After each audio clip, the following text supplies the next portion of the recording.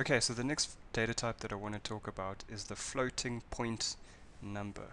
So let me just clear the screen. So a floating point, floating point number is a data type in MATLAB and in programming languages in general that represents decimal numbers. So, well, numbers including decimals in them. So pi, for instance, is a floating point number. 3 is also a floating point number. It's just 3.0000. Any number that has a decimal in it is a floating point number. And again, MATLAB has a lot of functionality for floating point numbers. So it turns out that floating point numbers are the most common type of number that we use. I mean, I think you can understand why. I mean, most of our calculations won't be whole numbers. The result won't give you a whole number.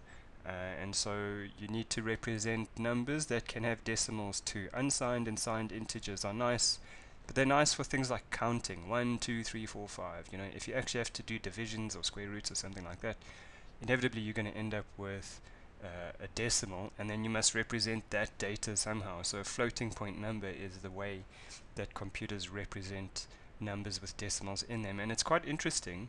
The IEEE standard for floating point numbers is represented in this way, and I'll explain what it means. It says if you go to this link, again I'll put this up.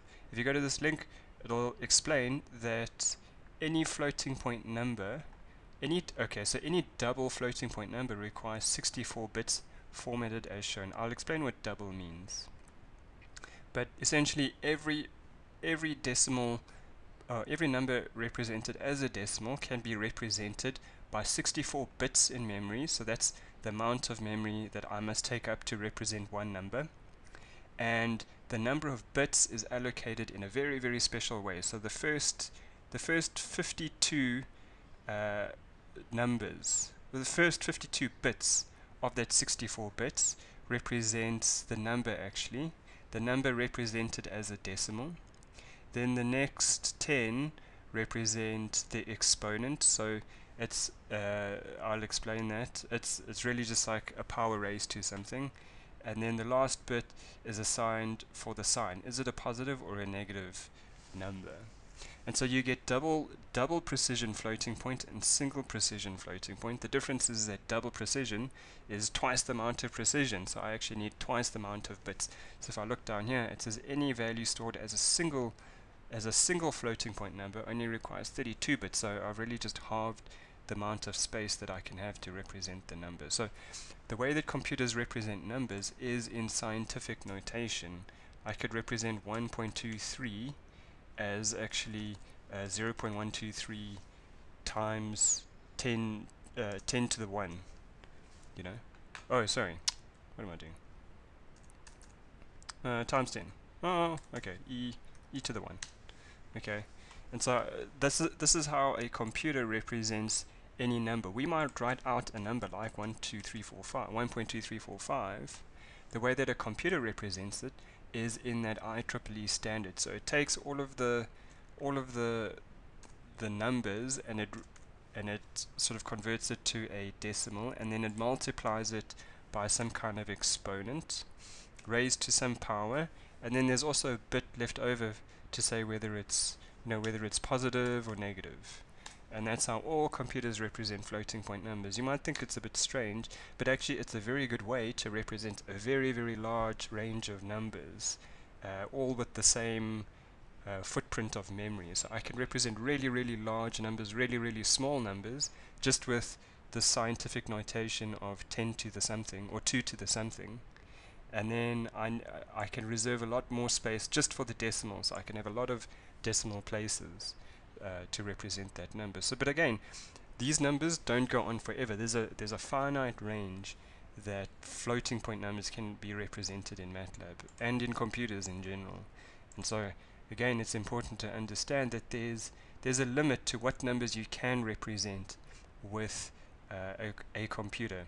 So if I have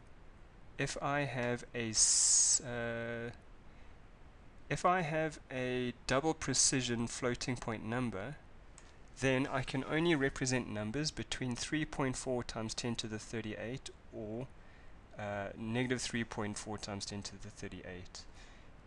If I try to do more than that, then I don't have enough bits to represent that number, and the floating point number doesn't really mean anything. So again, this is a very big number. I mean, like 10 to the 38 is huge, and negative 10 to the 38 is tiny. But sometimes, sometimes if you don't do something properly, you might end up overflowing. So you might go beyond that range, and you'll run into problems. So